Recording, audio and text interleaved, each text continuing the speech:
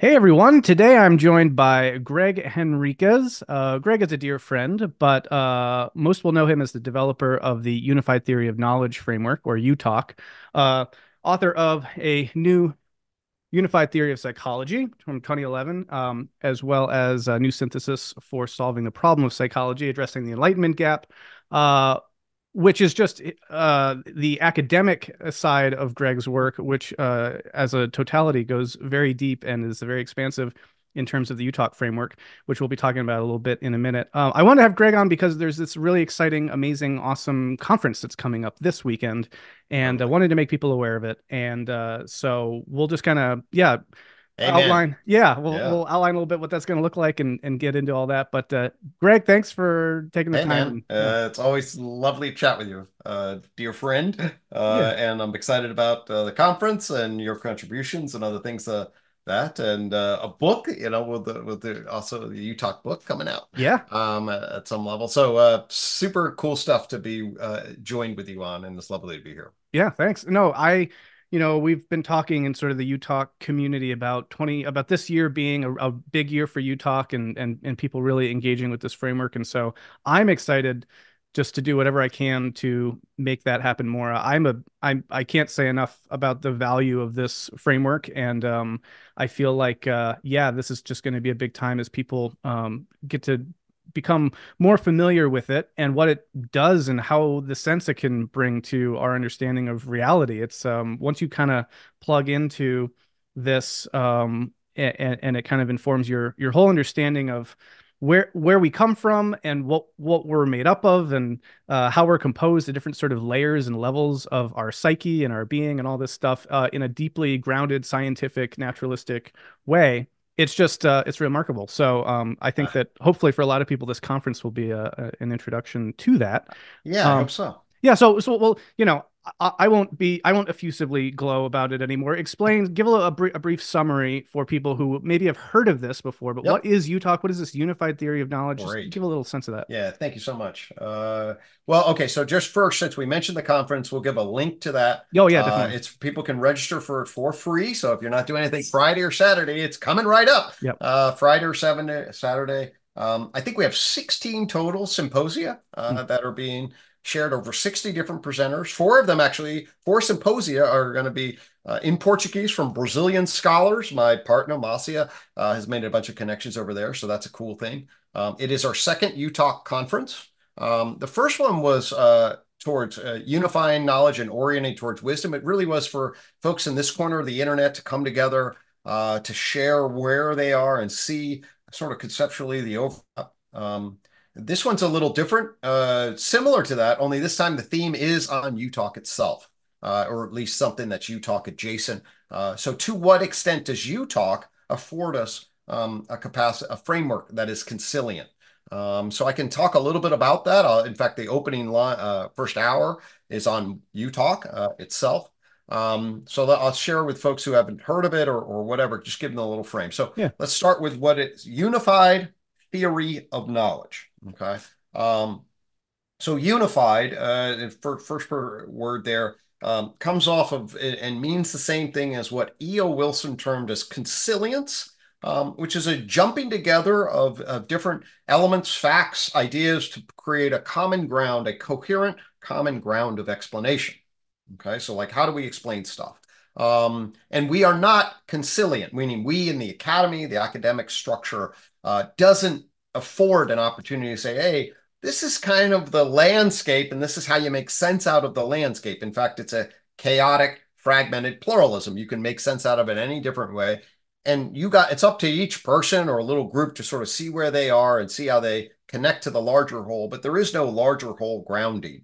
From a UTOK perspective, there's a lot more opportunity to coherently frame our understanding than we take it place that takes place in the academy. So the argument from UTOK is actually is much more coherence that's available to us across, say, the great branches of learning. If you say the great branches, that's natural sciences, the social sciences, and the humanities. There's actually a way to interrelate those domains and make much more sense out of them. So that's consilience. And then it's a unified theory of knowledge, which basically says, okay, how do we know about the world and what is the world? And so UTOK actually says that actually we know about the world through sort of different epistemologies that give us different frames on how we experience and make sense out of it. So, for example, the first one it concerns itself with historic is like, what is modern science? Okay, so modern science is a particular kind of epistemology, meaning that it knows about the world a particular way. And then what is the reality that modern science gives us? And I make the case in that book, in the new synthesis in particular, that modern science fundamentally is a behavioral epistemology. That means it divides the world up into entities and fields and tracks them and measures them. And then we can build a unfolding wave of behavioral layers at the level coming off of energy into material layer of existence. So then there's a living layer of existence, what I call a mind or mind animal layer of existence, and then a culture person layer of existence. And so this is the tree of knowledge, gives us a framework for thinking about objective science epistemology. But it's really important to understand that that's one way to make sense out of the world, and it's actually blind in certain ways to other ways of making sense. Like, for example, your first person experience of being in the world. Okay. In many ways, science is about factoring that out and seeing what we can know, which we can know a lot. But that actually means there's a blind spot. In fact, that's the name of a recent book on, hey, how do we incorporate human experience into the world? UTOK says that's a different epistemology. It's the language of the subject. And I built this thing called the iQuad coin to actually at least serve first as a placeholder. And then if you learn the system, it networks together. So the unified theory of knowledge gives us an understanding of objective knowledge through science, subjective knowledge through the psyche, and then ultimately it says we got to come together and build meaning-making systems, shared justification systems of is and ought, collection of cultural constructions of knowledge. This is sort of a second-person view of the world that gives rise to kind of our shared belief value structures about what's good and true in the world, sort of your intersubjective vector. And the UTOK represents that with what's called the garden. So one way to think about UTOK is it says, hey, there's different epistemologies that give us different angles. We haven't been able to put the objective, subjective, and intersubjective together.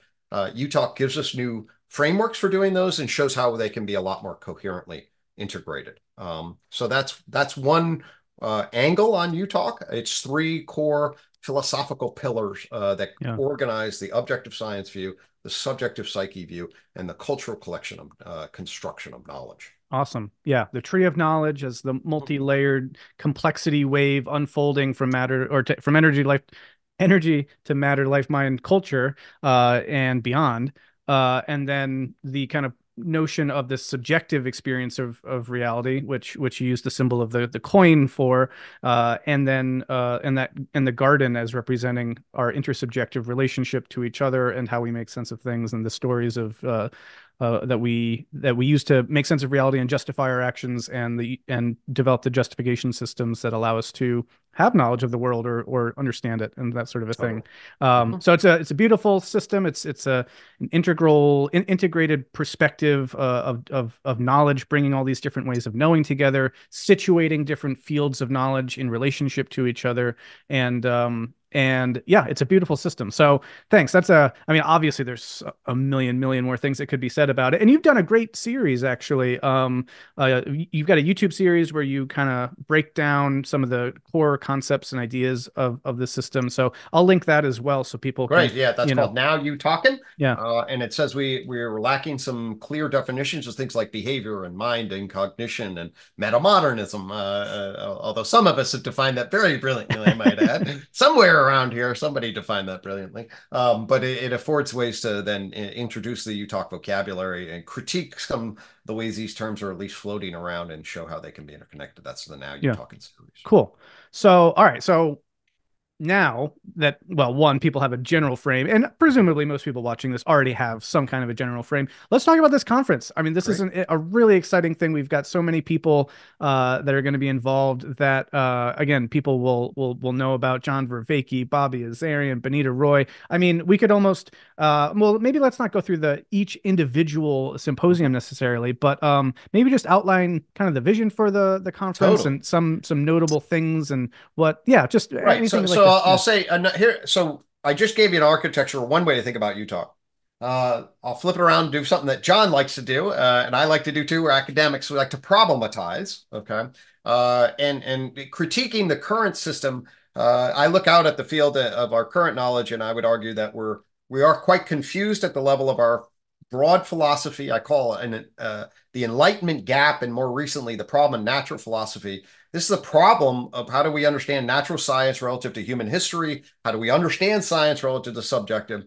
So there is a serious problem here called the Enlightenment gap, which is how do we place matter and mind together? How do we place those epistemological vectors together? So there's a big picture issue about philosophy that we haven't resolved. There's a problem of psychology, like what is psychology? What is human psychology? How do we relate the science of psychology to the experience of the subject? That's a real big question. UTOK manages and clarifies some aspects of that. The actual journey starts with a problem of psychotherapy, which is like, what's adaptive valued living? How do we make judgments about values in addition to human functioning? What should a psychological doctor do? And then finally, the problem of the subject, the psyche, and what's its connection to big, large knowledge, and how do we know what our subjective knowledge is relative to objective and intersubjective, and how do we tie those? So the problem of natural philosophy, the problem of psychology, the problem of psychotherapy, and the problem of the psyche. Now, I mentioned that all actually, by the way, relative to our ultimate value orientation, the problem of God, as it were. I mentioned that because we have 16 symposia that are coming. You know, each one of these most of them have three presenters plus a moderator. Some of them are from Portuguese, or four from Portuguese. So 16, like over 60 presenters. And what I would argue, when we look at what these presentations are, we can see that we can place them as part of how you talk, and these thinkers are grappling either with essentially the big picture philosophy issue. So, for example, you and I, we would come back to this when we're talking about metamodernism. Metamodernism bridging the social sciences and the humanities. And I would argue once we marry it to UTOK, then we can bring in the natural sciences and get a coherent big picture view. So that's hey, how are we addressing this problem of philosophy and consilience? Me and John and Benita Roy, John Vervaeke, Benita Roy, Alexander Bard will be dialoguing about naturalism versus emergentism. And Bard is going to critique some of why we shouldn't be grounded in naturalism. I'm going to defend that a little bit. We'll see where that evolves. But that's another sort of new worldview, and Benita Roy will be bringing her recent and deep musings on metaphysics to that conversation, and we'll be talking about transcendent naturalism. Bobby Azarian's going to be talking about new visions with other folks on new visions of religion and science for the 21st century. So those are examples then of how we were addressing sort of the problem of philosophy and bringing new pictures to that.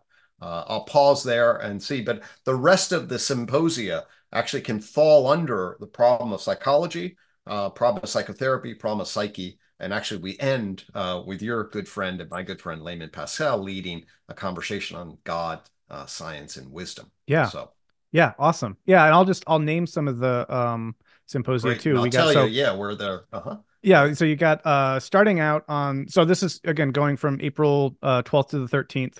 So the whole thing kicks off 9 a.m. On the Eastern 12th. time on Friday. Yep, on Friday Friday. the 12th. And that'll be you introducing you talk, giving And the a sense of, conference, getting us all on the same page, giving a little bit of the overview of just what I started there, yep, and the problems and its pillars, things like that. that'll lead into that that presentation or symposium discussion that you talked about just now on emergentism versus naturalism Right. with That's the Vervaeke. invited symposia with me and Bard and John and Bonnie. Yep. Me, Uh, Bard, Bonnie, and John. Johnny. and Oh, that's interesting. Johnny Vervaeke. It's got an interesting ring to it. Yeah. And then at 1 p.m. there's like multiple options. And here again we'll come back in a second and talk because you, I, and Jason Storm are all going to be jamming Amen. on the relationship of UTOK and metamodernism. But got some different things going on there. Rick Rapetti and Christopher Mastropietro and folks are also doing something on justification systems as a Yep. and virtue.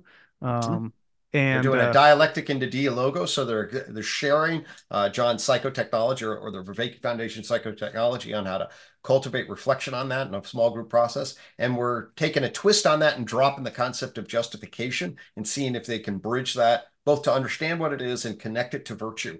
hmm. I'm really looking forward to that conversation. Yeah. Um, Then there's one on you talking art. That sounds really interesting. And totally. then the one that you mentioned about Bobby Azarian. This one is really, up my alley and this sort of stuff I find fascinating. It's called Visions of Science and Religion in the 21st Century with Bobby, Ken Baskin, Scott Jordan, and Tyler Volk. And Tyler Volk is a big history thinker, author of Combogenesis, and then you two have written some academic work together, kind of uniting big history with the UTOK framework. Totally. And then Saturday, the 13th, we got John Vervaeke and you talking about the fourth R. What's going on with that one? Yeah. So this conversation will be an hour-long conversation about syncing up recursive relevance realization and the influence matrix to show how we can utilize recursive relevance realization as the cognitive perceptual framing and the influence matrix tracking what are the relevance dimensions in relation as we drop in. So essentially what it says is, hey, we'll bring a frame, we'll track each other, we're tracking the matrix says that we're actually at a motivational emotional level we're tracking our social influence and relational value, we're tracking dimensions of hierarchy, we're tracking dimensions of love relative to hate, as it were, freedom relative to dependency, and these are dynamic kind of dialectical elements that are often pulled against one another, so we're going to say explore that. John has a way in which the cultural grammar of relationship may be framed by this kind of element. I'm going to be moving more towards the idea of, hey, how do we understand the therapeutic relationship and healing relationship? Because this bridges to some of the other Mm-hmm. ideas called the common core I can touch on of psychotherapy, which gets at the process and participatory dynamics of the therapeutic healing relationship. Mm, And the argument is that we should be actually helping therapists. They do this intuitively, but we can make this explicit. What is the relational frame you enter into? And how do you track recursive relevance realization with the process dimensions and navigate them? mm, And so that's what we'll be exploring in that. So the fourth R is recursive relevance realization in relation, in the relational mm. world. Cool. So That'll be I'm looking fun. And forward I to mean, that. every time you and John get together and do anything, it's always very fascinating. You've done some great series. Your current one, which I believe is still ongoing, right? Transcendent Naturalism. Yeah, we had to put a pause on it a little bit. We are going to bring back two of our favorite interlocutors to wrap it up, and that's Cool. Layman Pascal and Bruce Alderman. We're Nice. trying to get a final section of the to bring their opinion. John and I will then summarize, and they will share their wisdom Nice. in relationship to it to bring that Yeah. series to a cool close, I That think. was an amazing series, and with some really fascinating Right. There was one guy in particular who talked about the meaning of meaning there that was really, I had to go back and watch that one well, again. I was in very, it was impressive company because you guys had some incredible, other guests on and just the whole framing of that series in general is just so important. All the more so, I think, as we're moving into more choppy waters in terms of how people are making sense of reality and the kinds of sense making frameworks that they have and the challenges that people have when trying to bring meaning and spirituality into their lives in the context or not of naturalism, of science and these sorts of things. And so, Yeah. Yeah. it's yeah. I mean, my stance on this is, I mean, first off, everybody's got to find their path, of course. But I wish, to me, there's, we can correct our naturalistic vision. And when we do correct our naturalistic vision from its incoherent, chaotic, fragmented pluralism Hmm. into a coherent, integrated pluralism, our relationship to ourselves and the world is transformed. And this is actually now we can correct some of the errors and know stuff. So that's why I hope attention to UTOK and its coherent endo-natural frame is like, okay, we can ground ourselves in knowledge here in embodied, reliable, valid knowledge. And that's not to eschew other elements, but it Mhm. is certainly something that I wish would get the attention it deserves. Yeah, and I guess just to hang out on that point for 1 second, and then I'll come back to the rest of these. It's so interesting. I hadn't thought about this in these terms before, but in many ways, that is kind of what your work and the UTOK framework helps do is like correct for the historical failures of, you could even just say naturalism. It's sort of an Huh. update to naturalism. It's a correction for it. And because unfortunately, a lot of the glaring what would you say, sort of the missing pieces and the blind spots and the problems with our current way of approaching these scientific issues, or let's just say knowledge in general, it seems to like undermine maybe in some people's eyes the notion of, naturalism or something. Completely. A lot of what this conference is about and what you talk in general, I think, offers is a way of correcting for those problems, and sort of filling in what's missing so that we can get yeah, kind of in right Yeah, I relationship to mean, these sorts of so things. right. So I am actually will be introduced. I did it in a blog as a lead up to this. So one of the things that people may have heard me talk about the Enlightenment gap. Hmm. That's sort of the consequence of what I'm now calling the problem of natural philosophy, which is basically as physics grips the world, this third person put nature in the language of mathematics from a third person observing, measuring perspective as it to describe the behavior of matter, especially as it manifests in Newton's natural philosophy, which, by the way, is what he called it back then, was a mathematization Hmm. of natural philosophy. But what happens is that breaks the world in two. And we see the emergence of dualism, supernatural dualism or Cartesian dualism. We see idealism and materialism, and none of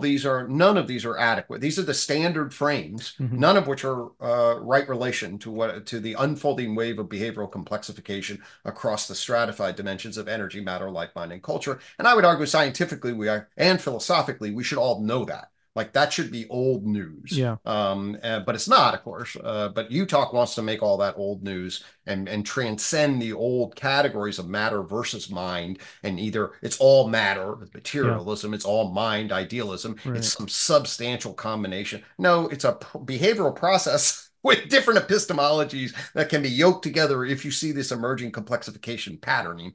That's the tree of knowledge maps it. So, Yeah. Well, I'll just finish off describing or naming some of the sessions that to me seem great. really enticing, and then we'll dive into unpacking actually some of that for a minute because that'll be fun. I'm just seeing also, oh, well, actually, this one I'll be moderating the Bildung and Enlightenment 2.0 with Lena Rachel Anderson, Robert Bungie, and Brandon Norgard. Cool. That'll Yeah, so be, I'm excited about that. I'll be in an alternative one at the time, so I had to had to tag you to be a moderator for that one. And of course, Lene and Zach right came to and offered some visionary perspectives on education and what Bildung is. yep, And of course, I've been a long advocate for how do we think about character and moral development? How do we fuse that into citizenship? How do we fuse that? And of course, that's Lene's, yeah, Bildung perspective, which I've been a big fan of. And I wish, as I told her, I still prefer metamodernity to polymodernity, but I very much appreciate the basic gist of the sort of heuristic outline that she offers about sort of the evolution and perspective on culture. And Robert Bungie's been doing some really cool stuff on educating folks in the tech world mhm, and wondering about why we need a big picture view as we educate folks in general, but particularly educate them in the information tech world at the time of the fifth joint point. And Brendan Norgard, got a good systemic thinker about how we should put stuff together, how we can think about Enlightenment 2.0, and how to apply UTOK to a number of different areas. And so that's going to be a cool conversation, I think. yeah. Yeah, I also I skipped over it earlier before that at 10 a.m. There's two really cool things going on. One is justifying social justice, finding unity in a diversity of perspectives with Brad Kirshner, Michael Moskalo, and Stephen Quackenbush. I mean, I don't know Stephen so well, but Brad, uh, Brad is a wonderful guy and has written some great stuff on this topic. Michael Moskalo, of course, is a brilliant psychologist, and I think you guys are old friends. But he's done fascinating work. I had him on the podcast a little while Yeah, I ago, remember and it was good. That was a great podcast. yeah, And Steve's a great guy. Steve's actually been longer connected to me longer than anybody on this ride. nice. And he's obsessed with the problem of value in the Mm, world. awesome. And he's a great fan of Jean-Paul Sartre, existentialist thinker, moral development. He worked on Kernberg stuff in terms of his dissertation. He's a developmental moral psychologist and theoretical thinker who was a fan at some level of consilience, but also didn't felt like it did not. He didn't have the word for it at the time, but really didn't handle the problem of justification. Mm, Then he found UTOK and was like, actually, this really is Sartre's core concerns is that we mm, are agents that are aware of our justificatory structure, and that changes the way we're going to grip the world, and that opens up the whole problem of like how ought to we grip the world. mm, And that's what Steve Quackenbush has been obsessed with his life, nice. is how ought to we grip the world. And then he found UTOK and has been a big fan and supporter of that. A fascinating guy, and all of those folks are part in education. And so here we have, and certainly I'll say this for me, and I put a blog out on this. I'm pretty clear that aspects of the academy, in particular, with its emphasis, what I call woke 2.0, essentially a rigid, almost fundamentalist emphasis on race, on oppression, categories, intersectionality, to basically impute that as the right moral, belief value is almost like with religious Hmm. fervor. That's happened in the academy. I think that's actually quite damaging, Hmm. both to the ends of what folks want to do, as well as that alienating, hyperpolarization, Sure. politically destructive thing. And that conversation is going to be, well, how will we do it right? I mean, each Yeah. of them have sort of liberal left hearts, Yeah.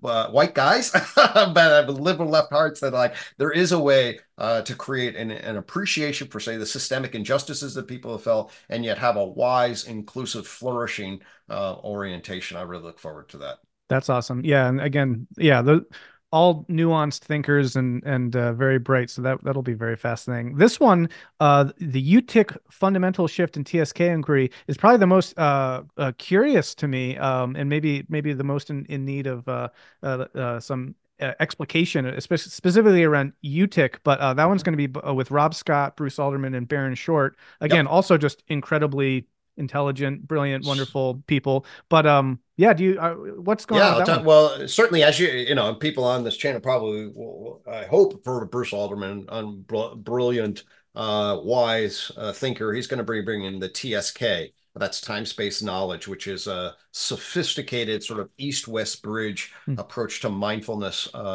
structure and how to think about oneself as both a perspective in the world, and then how to distance or network that one many perspective across all sorts of different angles on time, space, relative framing. So Bruce is going to be sharing his wisdom in relationship to that perspective, which he's well versed in. I've explored that. I found it to be super fascinating. Then you get Rob Scott, a philosopher who lives a very difficult life on his own account, gets brutalized by life, wakes up at 19, and then really sort of, in my estimation, in a sort of a modern Western way, rediscovers what the Buddha discovered in Mm, certain kinds of ways, and is able to articulate it, certainly articulate it to me in a profound way of how to be very aware of the lenses our identity brings to the world relative to the witness function, and then the connection mm, with the embodied sensory motor loop of just isness. In UTOK, we would then identify sort of the difference between pure awareness, close your eyes, open your eyes, and your mind to present you with gestalts that are sort of as essentially the undeniable unit of subjectivity. If like Rene Descartes, when he says, I think, therefore I am, really, it's like, I am experiencing this moment of awareness. mm, And then to get in touch with that and to identify that relative to identifying with your core self, gripping the world, or your ego or your persona. So what Rob Scott shows is like, hey, there's an identity shifting, which are pragmatic shifts. I call it the best damn cognitive therapy I ever heard, which is like, what's the adaptive identity that you want to bring to bear to the contact? And then ultimately, and this is sort of a shift he's made, is actually you can shift from the ego, the core self, the persona into isness itself, and Hmm. just to identify with experience and feel the beauty of that. So he'll be talking some about that. He's done a number of UTOK. And then finally, my most recent now best friend. I've got all these best friends, like you, Brendan, great friends. How many best friends can you have? Well, Baron Short, who had done a lot of integral stuff. He's a psychiatrist, professor of psychiatry. Actually, his day job is working on transcranial magnetic stimulation, ECT, and as a psychiatrist, working on sort of what we would call the Mind 1A firmware. And UTOK speak, Mind 1A is the non-conscious neurocognitive processing. So his day job is how you shake that up and assist psychiatric conditions toward that. But his whole view is essentially a broad mindfulness, what he called full spectrum or multimodal mindfulness.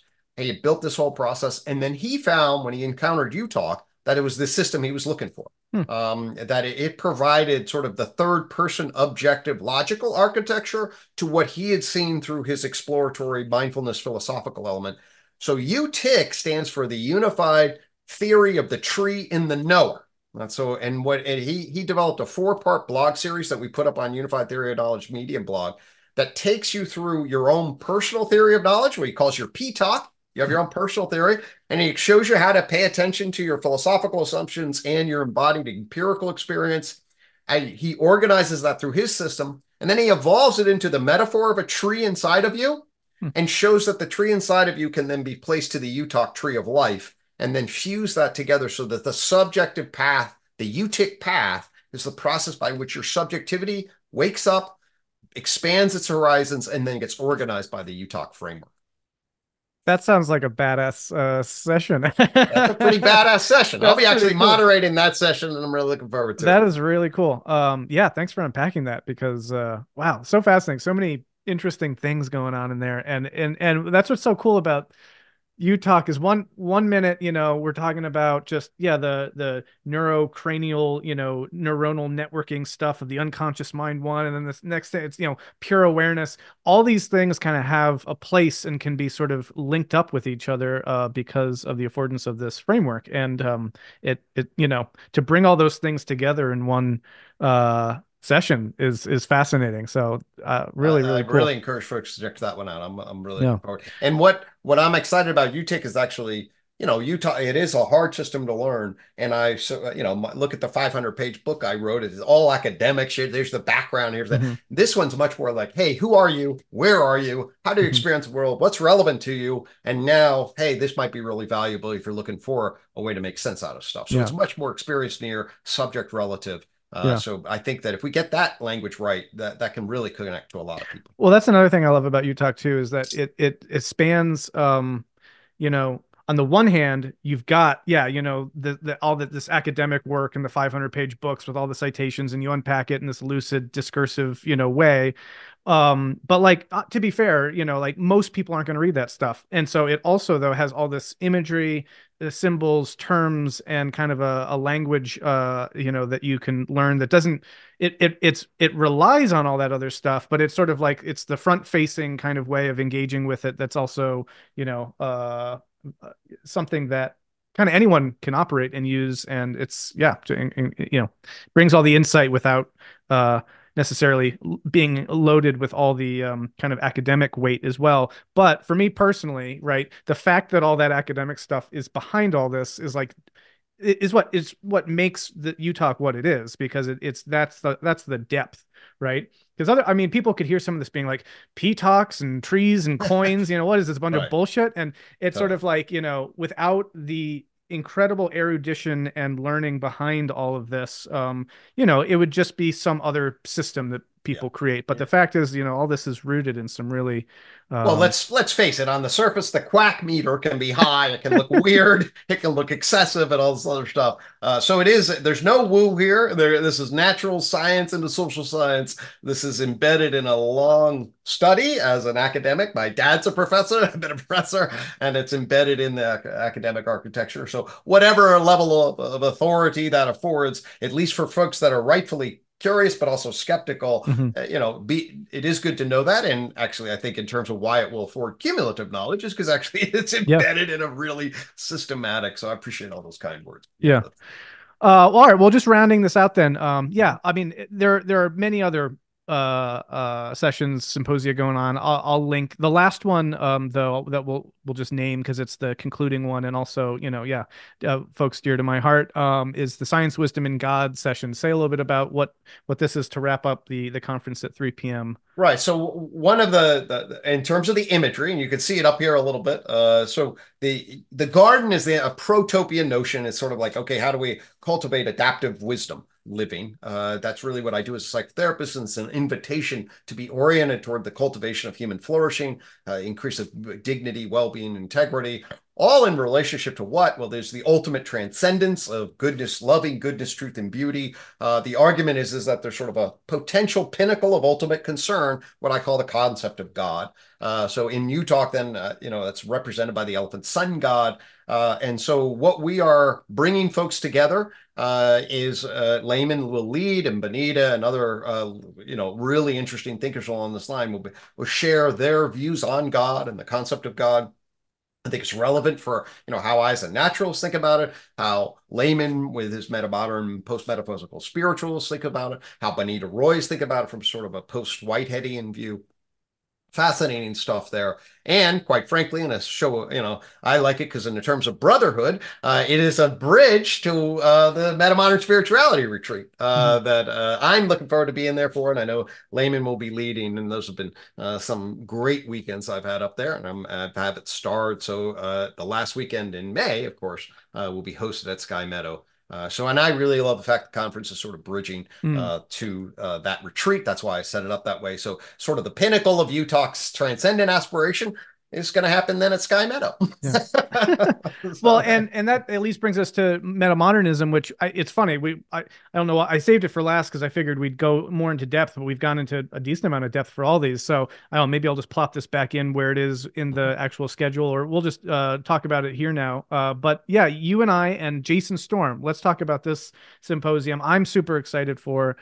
This is going to be 1 o'clock on what is it? That's Saturday, right? Friday.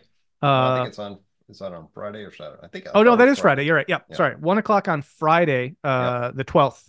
I'm Um, and so yeah, metamodernism, UTOK, and the future of theory. dude, I'm pumped. Yeah, I'm pumped about this, and yeah. I've been living it this morning. Okay, so just for people, and they know, you guys know this because when we shared a little bit of love on the You Talking with Greg, because you produced that unbelievably super cool book, the Cultural Logics, the really, to me, lays out the metamodern worldview in such resonance and clarity. For me, that did at least. And then you talk about Storm in that book. You have a whole chapter more or less devoted to his work, Metamodernism, The Future of Theory, which I thought was a fascinating description. And that sparked my interest in it. I then read the book. It's a great book. And I really, really, uh, to see, and it's similar to and I look forward to dialoguing sort of when John and I met and I listened to The Meaning Crisis. I was like, oh my God, a cognitive scientist philosopher climbed up the psychology world. Okay. And this is like, oh my God, religious studies and the sort of social science humanistic transformation relative to the postmodern world. So John's like, oh, the chaos of cognitive science. Well, sort of the value, but also dead end of postmodernism clearly hit Jason Storm, and he was like, what is the constructive alternative? What's the constructive step of evolution that really allows us to pull knowledge off of the social sciences and humanities, what he calls the human sciences, and what is the right paradigm for that? And so he lays out the outline, the beginning of a conversation in that book. And I think he does a really excellent job. And I'm really looking forward to hearing from him and sharing with him what I think is a very complimentary view in relationship to UTOK. Yeah, yeah. So the plan is he'll talk about his work and you'll talk about your work and I'll be kind of moderating that and or not moderating or maybe I'm not sure what my technical role is, but I'll be sort of facilitating that conversation. Facilitating that, Yeah, yeah. and sort of bridging these things, and people will have some chance to talk to you and to Jason and to me, and then we'll open it up and that sort of a thing. And yeah, I'm really excited. I've been engaging with both of your work, you and Jason's work for a while, and already doing some kind of connection synthesis stuff. And in some ways, just it's kind of the tip of the iceberg because there's a lot to all that. Um, but I Well, feel like I'll yeah, share an opening comment I'll make yeah, at the thing because this is so consilience. E.O. Wilson's consilience is that okay? There's these three great branches of learning: the natural sciences, social sciences, and humanities. And what is their interrelation?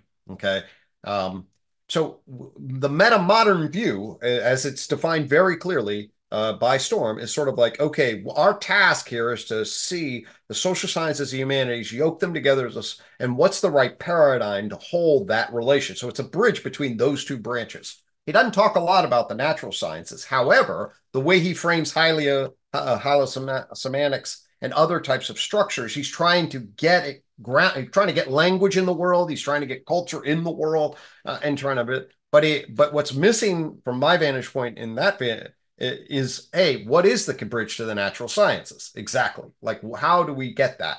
So UTOK, with its view on psychology down to the natural sciences, can be thought of as really the natural science to social science bridge. It certainly points to the humanities, but not really, it certainly doesn't fundamentally address. It's really about getting the natural sciences and the problem natural philosophy up to speed and connected to human psychology to lay the groundwork for the base of the social sciences. That's what I'm doing. So what he's doing then is he's saying, hey, this is the value of postmodernism, and you know this, but I'll just say the value of postmodernism, we can transform the paradigm to a metamodern and have a constructive holding of that bridge. So you talk between natural science and social science, the metamodern paradigm and sensibility or whatever between the social science and the humanities. And then when we see the intersection of the way he's framing language, the way he's framing value, the way he's framing realism, I'm like, man, there is a huge amount of synergistic yeah. exploration to be done. Yeah, and actually, it was funny because in last year's Consilience conference, yeah, my paper kind of tried to bring all those things together in talking through the lens of meaning, like talking, Mm. and not just, of course, your and Jason's work, but I was also drawing on Vervaeke's and Bobby's and others. But really, this coherent vision coming into view here, which for me is it's like a key unlocking something, that just like you who was it you were mentioning earlier? Was it Barron, or was someone who it's just obsessed with the issue of value in the world, No, right? Which Steve is Quackenbush yeah, was, yeah, yeah. Quackenham was right. And Mhm. like for me, I can totally relate to that and sympathize with it. And it's been such a thorny issue because in some ways, modernity comes along and it's like, oh, actually things don't have value inherently, objectively, Yep, how do you measure value? How do you yep, study it? Blah, blah, blah. And so there's this whole crisis of value and meaning in that sense. And then postmodernity comes along and it's like, oh, it's just, it's all just subjective or a cultural construct. It's mediated through, entirely through kind of power structures, this sort of a thing. And trying to, in that context, find a sustainable, deep relationship with meaning and value and wisdom, it's like, good luck with that, right? Especially if you really do hold to the genuine insights of the naturalistic frame that modernity kind of brought to the conversation. And so I feel like this metamodern conversation has been able to bring so much clarity to this issue through, the synthesis of your work with John Vervaeke's work, and then, in terms of the sort of transjective relationship and the complexity and information, theoretic terms that can really bring all these things together into a coherent way. And then specifically with Jason's work, trying to critique and move beyond a lot of the kind of postmodern semiotics and assessments of meaning and value to link that deeper into sort of a more continuous relationship with like our kind of, you could say, our animal kin, right? The more than mhm, human yep, world as well, and then seeing the unique way that language is actually tied to things in the world and not this sort of semiotic, endless deferral of meaning that the yep, postmoderns thought. We'll be talking about all this stuff, I'm sure, at least touching on some of this stuff. But totally. the point is, all of this does start to emerge into this gestalt of a worldview, of a new way of looking at reality that is meaning rich, value rich, and it's just a total game changer in this situation that we find ourselves in right now, beset by crises, beset by a meaning crisis and a confusion about value, a confusion about truth. It just feels like an answer that the world would benefit from engaging with. And so that's why I'm excited for this conference, because I feel like this is maybe for some people going to be, yeah, their first kind of foray into this world of ideas. Mhm. I guess I'll briefly mention too, though, that the videos from last year's conference are probably still up online in various Yeah, places, yeah. and People yeah, can gain access to those. Either they're each individual can share or you can buy the package for $30. We'll decide how we put out these, but these will all be everybody that's a presenter will get a copy. So if you're interested in any of those, you can't do it, you'll get a copy. If you register at all for the conference, you should be able to get a copy of the videos, and we may put them up behind a small paywall. We'll see. We did that last year, but if you're interested in these, you can attend. You will be able to gain access to them. yeah, and also this conference, again, suggested donation of $10, but you can Yep. sign up for You free. can This, sign up for free if you want yep, to go see one thing. I totally respect that. It's the way we want it available, both at a price level for anybody and at an interest level for anybody. yeah, And we do invite folks to cover their costs. That's yeah, basically it's yeah. $10 a It costs person for us, money to but put this thing on, and it's money and time. Yeah, this yeah, is it yeah. took more than an hour to pull this together. Yeah, We'll put it right. that way.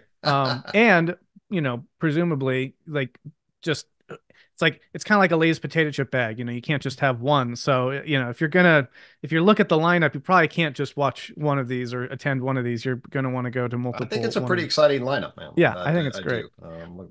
So. This was awesome. I think, yeah, hopefully this gives people a sense of this, puts it on their radar at the very least. And, I think it's really good stuff. I guess the last thing, 2 points I want to make about all of this is that, well, on the one hand, some people might hear this and be like, tree of knowledge, epistemology, ontology, what? But for me, it all comes down to wisdom. How do we live wisely in the world? How do we assess what's valuable, what's true, what's good?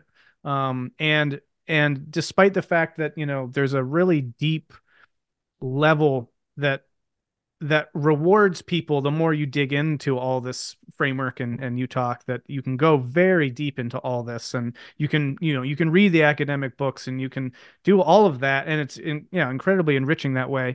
But at the same time, it also just has a daily uh, significance for people in just how they live their lives, how they make sense of themselves, and I think provides the right orientation to these crucial issues that we're all kind of grappling with right now. And so I just wanted to Well, say yeah, that. I really appreciate that. And so, maybe I'll sort of just wrap up the sort of there are six take-home messages Mm, that for you talk for that's just framed at a different level or I guess at a more everyday level. So the first take-home message is, hey, the Enlightenment gave us matter versus mind. We don't want to be thinking about that. We want to think about energy, matter, life, mind, culture, or mention that. So that says, hey, and you can do that in your own self. You're a talking, cultured person. You're embodied at a mind animal level. That's your seeing and moving level. You're a living organism. You're a material object in an energy information field. Like that's a very reasonable scientific description of those different layers. So where's mind? I mean, that gives it, don't split it that way, layer it through these areas. The second one is, yeah, actually, we need a concept of minded animals. We're minded primates. That gets into how do we think about the mind? Well, actually, it's sort of like it's an embodied sensory motor loop, really, first. mm, And that's the first layer of mind that we should really be attending to. We're also justifying persons. So this energy, matter, life, mind, culture. We're minded primates that are also justifying persons. Okay, so then you think about, well, what makes us so different than other animals? Our technology is one thing, and then it's that we justify. That's our both proposition. It's the structure of propositional language, so that we can question and reason things through, and that's actually a generative, evolving thing. So we gain recursive knowledge based on previous justification mhm, systems. We should think about that. The other thing that UTOK does is it shifts into more applied structure. Okay. And we haven't talked too much about this, but there's a whole psychotherapy angle here. UTOK delineates what's called the common core. And actually, it really reduces a lot of our maladaptive patterns, sort of called neurotic loops. And basically, bad shit will happen. You'll feel bad. And then it's how you relate to that relation. And UTOK diagnoses these as neurotic loops and gives you a map of human adaptation. So in terms of like, hey, the Utah can teach you pretty pragmatic things about how to respond, how you're likely to respond, how might get in trouble. And then it introduces to what's called a COM-MO approach. There's even COM-MO flashlights. Basically, it's a mindfulness approach to attending to when you're injured, when you're feeling defensive, how to form relationships with other people that are curious, accepting, loving, compassionate, motivated toward value states, how to form that relationship with yourself. This very pragmatic stuff. And so that's the fifth is like, hey, there are neurotic loops. You can shine a COM-MO. And finally, and we related to this at a big picture level, we're at the time of the fifth joint point. Like the information, our technological world is built into artificial intelligence, the internet, and God only knows what's coming at us computational level. That's going to transform us because what UTOK says is once you get new information processing communication networks, things get different real quick. We're in that. So if we can see ourselves as an unfolding wave of energy, matter, life, mind, culture, if we can recognize we're both minded primates and justifying persons, we realize that the way we react to it sometimes traps us in a maladaptive cycle. We can shine a COM-MO flashlight on that. And collectively, we're at the time of the fifth joint point. Those are take-home messages that I think people can kind of relate to and give them sort of a new cultural grammar, both for where we come from, where we are, and where we might want to head. Yeah. Well said. I mean, I guess I'll just note that a system this comprehensive, there's so many ways into this, right? Because like you're right, we didn't even really get into any of the psychotherapy because like that's not. I'm not a psychotherapist. I don't do so much in that, but you could just come into this through the lens of psychotherapy and find all this wealth just from that lens alone. And so, yeah, there's something here for kind of everyone in a sense. Yeah, because there's just so much to it. But yeah, in terms of those take home messages, that's really important. And some of that languaging around these terms of like joint point and all this stuff, like, the more kind of you become familiar with some of these terms and the ideas behind them, it really just starts to kind of click into place and has a kind of, yeah, again, sort of a comprehensive sense making capacity for all this. So yeah, I think, well, let's leave it there because I think this was wonderful and this was a great Yeah, that's overview. great. Really And appreciate it. so, yeah, thanks for the We're time. And excited. So yeah, if you even find out about this late or you can't do it this weekend, we'll have them taped. Reach out to us. We'll make sure that there's a connection team at UTOK World, my little group. We'll handle any emails that people have. Anybody that this sounds really interested, we'd love to talk with you about it. We're excited about it, and we would welcome yeah. that And conversation. hopefully we'll see you this weekend. So Amen. Right. I hope so. All cool. Thanks, Greg. right, friend.